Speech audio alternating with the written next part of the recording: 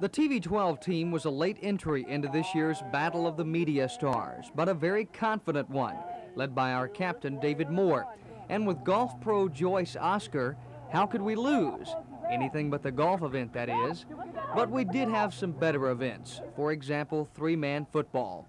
Let's pick up the action. Pettit from the shotgun, looking, under pressure.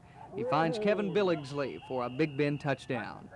Then it was on to Simon Says, with Mike Lewis outlasting the rest to bring home the gold for TV12. But it was the amoeba race that was to tell the story. We were among the final four teams, and just when it looked like we had won it all, it was not to have been. The second team had a player fall, did not get back up before they crossed the finish line, although they were right at it, and it came number 2. And as much as we hate to admit it, as we take another look at it here, the referee was exactly right. After that letdown, we were skunked in the golf event, but we did manage to outdistance the rest of the field in the softball throw.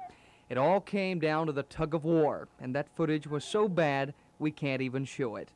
Needless to say, we didn't win it all, but we did come in second place, while our chief competitors across town came in next to last. I guess we can say we'll get them next year. Mark Pettit, TV12, Tri-State Report.